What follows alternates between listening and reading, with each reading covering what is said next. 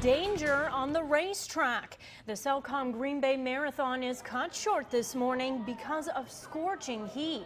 Dozens of runners passed out and were rushed to the hospital.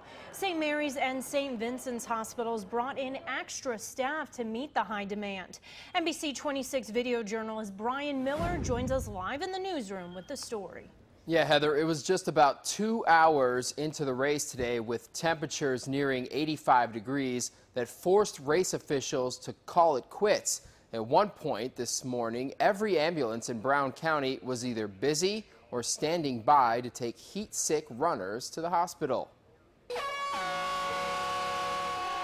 The race began with a bang until heat and humidity shut it down. This woman crossing the finish line right into a wheelchair. Yeah, the course has been officially closed by the marathon officials due to heat. Medical resources, both of our personnel as well as local EMS, reached a point where the safest decision was to close and cancel the race.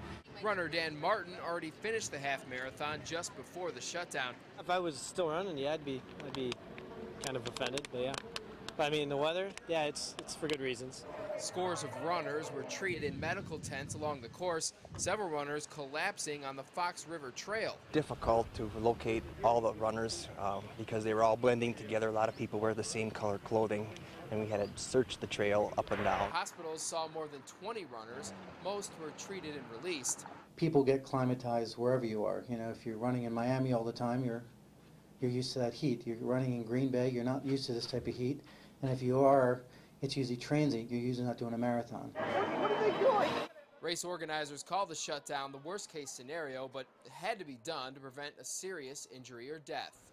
Now, one person does remain hospitalized tonight. Doctors say that runner was so confused from the heat stroke he suffered, he didn't even realize that he had ran in the marathon today. Live in the Green Bay newsroom, I'm Brian Miller, NBC26.